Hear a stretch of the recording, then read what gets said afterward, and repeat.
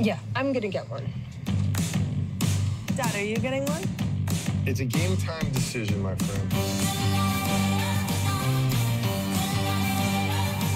So this is for somebody or anything, or is it? Yeah, What's it? I had both my grandmothers draw a heart, and one of them just passed. So I was like, I sorry thought I would get it for them.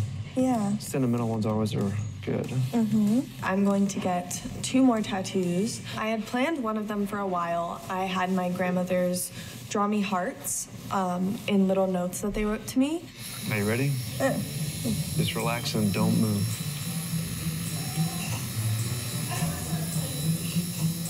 Okay, wait, it's not bad. It's the most common thing people say is, oh, that's it, so. He's actually not even tattooing you right now. It's very sweet. It's cute. I like it a lot.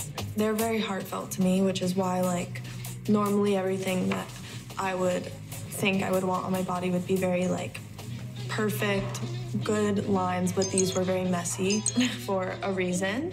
And I wanted them that way because I didn't want them to be different from what they drew. So that meant a lot to me.